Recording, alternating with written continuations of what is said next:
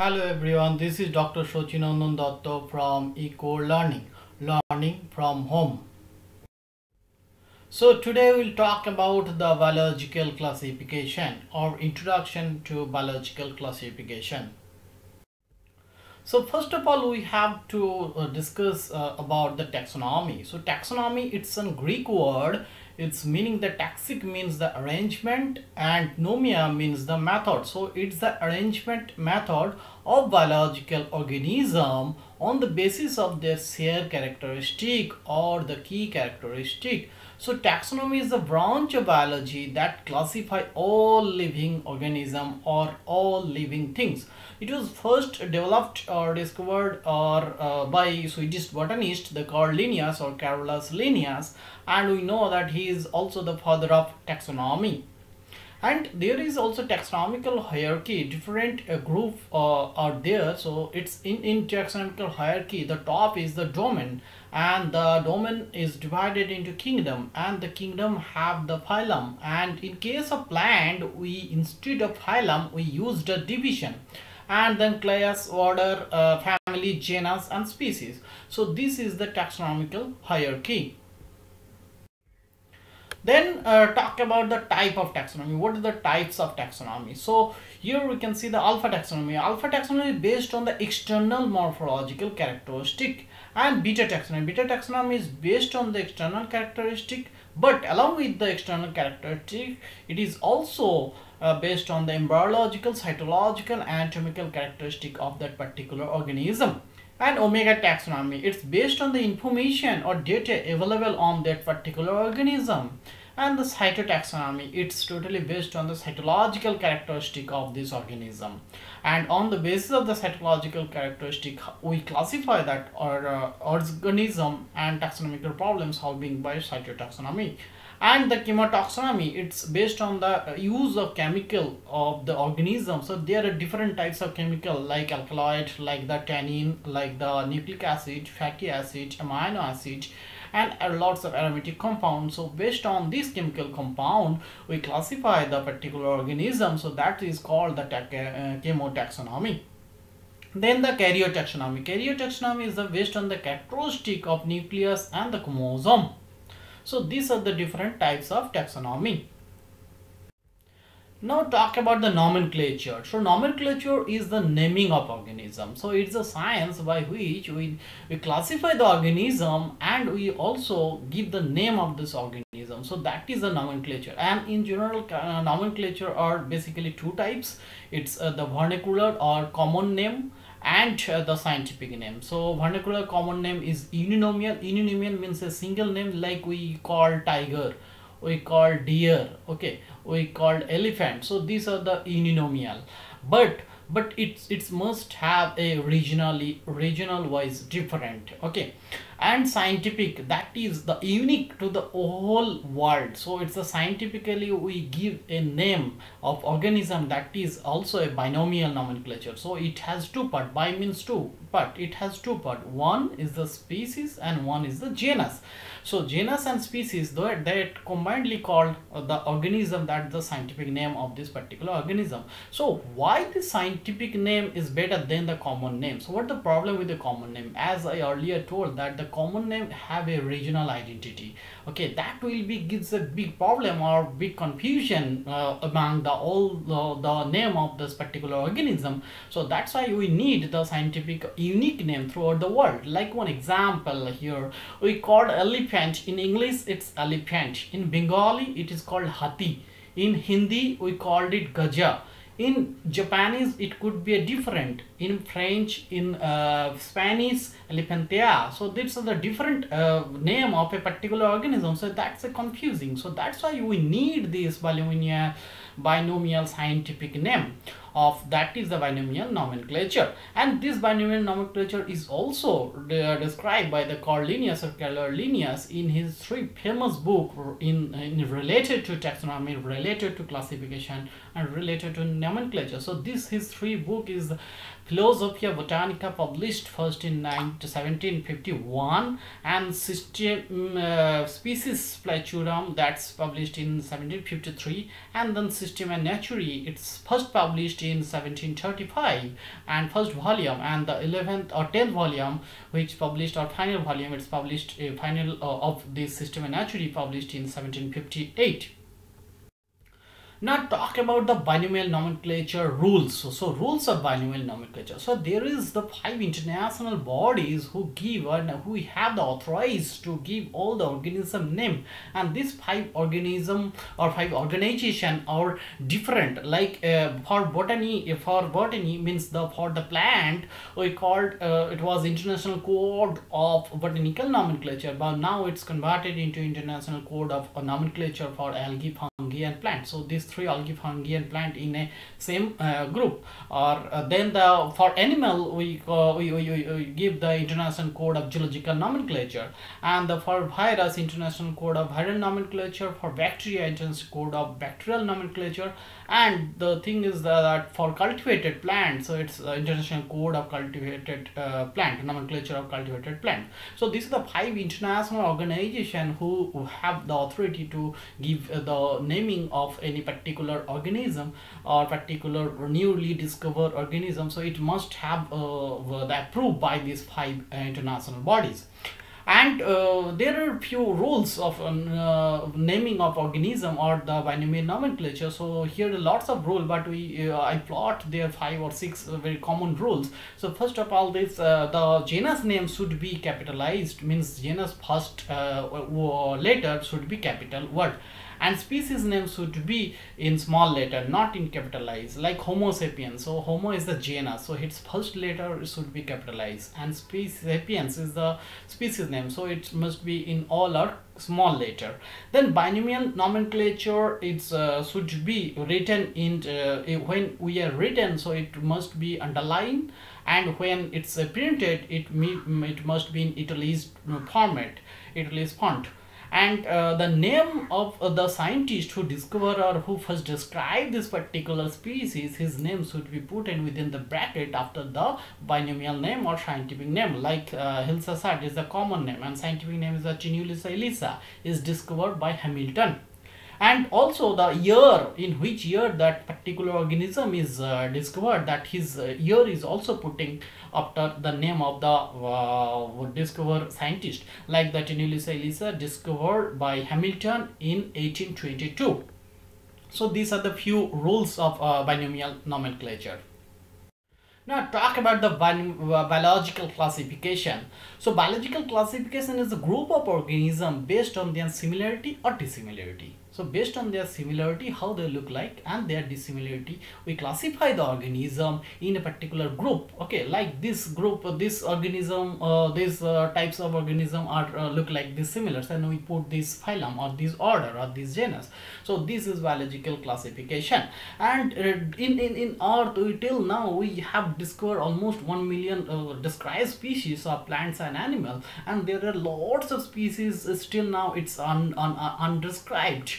Millions of species is still now it's there. Like in the depth of the ocean, there is much more species are there. We don't know how they look like, and it's not discovered till now. Lots of virgin forest in the world that we did not touch by any human population, and we don't know that what are the species are there within that virgin forest. And very hostile condition like a hydrothermal vent, and there is also newly discovered species is coming up. So there are lots of the species need to be discovered in near future and will be discovered in near future. And this biological classification is also the 3 type. One is the artificial system classification. It's based on the 1 or 2 morphological characteristic, and natural system classification based on the several morphological characteristic along with the anatomy, cytology, genetics, and molecular biology characteristic of that particular organism. And phylogenetic system of classification, it's based on the evolutionary relationship, how they evolved this species or this group. And phylogenetic relationship we'll talk later. And then domain in the hierarchy of the taxonomy group, as previous slide we say that a domain is the top in the order. So domain is the broadest term in inclusion of the older text. And so the three domain system was first discovered by Carl Woese in 1977. He gave the three domain name. He described the archaea, bacteria or eukarya. These are the three domain, and he described these three domain on the basis of the ribosomal structure of the rRNA, or structure of the ribosomal RNA. So this three domain, archaea, bacteria and eukarya, is also the archaea, bacteria is in belongs to this divided into one group, that's the Monera, kingdom Monera, and they are also unicellular prokaryote, and they don't have any cell membrane or no nucleus will be there. But in eukaryote they are little bit evolved and they are much more complex, and they have a nucleus and the cell membrane organelles are there. And in eukarya the four kingdom, the Plantae, Animalia, Fungi and Protista will be floated. Now talk about the first taxonomist, the Aristotle, 2000 years back in 350 BC. So he was the first taxonomist. He is also a father of geology and father of botany. So he is also father of geology and father of biology. So he is the first taxonomist. He described all the living organism into two parts, and one is the plant and animal. And he also divided the plant into three: the herb, herb and tree. And he's also divided animal into two parts, in anemia or anemia. Anemia means with RBC, and anemia means no RBC will be there. Without RBC, that's the anemia. A means absent of RBC. And he also divided the animal kingdom in based on their habitat. The terrestrial is it, or it may be aquatic or aerial. So these are the taxonomic classification provided by Aristotle. Next, two kingdom system classification. Two kingdom system classification give by Carl Linnaeus in 1735. He divided all the living organisms into two groups. One is the Plantae, one is the Animalia. He give this Regnum vegetatively and Regnum animali. So his drawback, he did not divided the prokaryote, eukaryote. He should not separate the bacteria, and the fungi should be or must be separate from a different group. Then the three kingdom classification. Three kingdom classification is given by the Ernst Haeckel in 1866. Ernst Haeckel, he is also coined the term ecology, and if he give the term also, he coined the term also first, the Protista. So he's the first man that give this name Protista. So he divided all the life on earth into three kingdom. These are the Protista, Plantae and Animalia. So drawback of his system, so he did not also divided the prokaryote in eukaryote in a he put in a same group, and he did not separate the fungi. Next, the four kingdom classification. Four kingdom classification is given by the Copeland in 1938. So he divided the life. So Monera, Protista, Plantae and Animalia. So he is the first man who described the Monera into a separate group. Means the prokaryotes should be separate. And drawback of his system is he did not separate the fungi. Then the five kingdom classification system, that ultimately this five kingdoms classification system is given by the Robert Whittaker in 1969, and that is the worldwide accepted. Until now, there are lots of means everywhere this five kingdom classification it's still now using, and it's the world famous classification system. Here the Monera, Protista, Fungi, Plantae and Animalia, these are the five kingdom, and these five kingdom are differentiate in cell nutrition and top structure and the reproduction. Cell, they have prokaryote and unicellular, only Monera, and Protista are eukaryote, unicellular, and also few are multicellular. Fungi, Plantae, Animalia, all three are the eukaryote, multicellular. And nutrition type, they are autotroph Monera, but they are chemoautotroph, and is also heterotroph, saprophytic or parasitic. So regarding this nutrition type, what is saprophytic, what is parasitic, what is holozoic, I have described in my first lecture on introduction to biological system of biology. So you visit this video and you understand that what are the different types of nutrition. And so Monera placed in virus and bacteria, all the virus bacteria, and Protista, all the protozoans and slime molds. Fungi are the yeast mushroom, all the fungus, and all the plants from algae to angiosperm are in plantae group, and animal, all the porifera from mammal to all the individual are in Animalia. Now I talked about the phylogeny. So phylogeny, it's an evolution. So first thing that Carl Linnaeus or Carlos Linnaeus is described the taxonomy. He described the classification or nomenclature system, but he did not relate the evolution with the taxonomy. Okay, that's the drawback of Linnaeus classification system. But after that, the Darwin and Wallace, the world two famous naturalist or the evolution biologist or the famous biologist, so they are the first two scientists. They take build the relationship between the taxonomy with evolution, and so systematic is the determining the phylogeny of the species. So phylogeny means the evolution relationship based on phenotypic similarities and differences. So phylogeny means have how they are origin, and it's like a means where they are going. So branching of origin of different species or different groups. So this is the phylogeny. That and in this phylogeny tree you can see that the three domain how they are evolved, and so from there have a common ancestor. So after the Darwin, it was interpreted to show phylogenetic relationship to construct the evolutionary tree. So it's an evolutionary tree. Now talk about the clade and cladogram. So clade is the group of organism that consist of a common ancestor, and it is also lineal.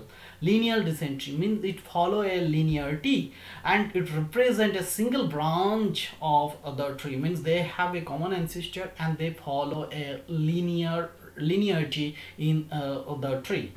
And this here we can see a cladogram. So cladogram is the branching diagram to show the evolutionary history of a species. So it's the cladogram helps the scientist to understand the how one lineage branches. So lineage branches means they have follow a linear pattern, and the gap between this group is similar. So it's a linear pattern, and from one another in course of evolution. So it's a different between the cladogram and the phylogeny. That's the phylogeny does not follow any linear pattern. It's the evolutionary history, and it could and this cladogram have a single branch. It's have a single branch, but in phylogeny it might be more than one branch. So that's all about the biological classification. Thank you for watching this video. If you like the video, please hit the like button, and please subscribe and share our channel, and please hit the bell icon to take the future video notification from our channel. Thank you.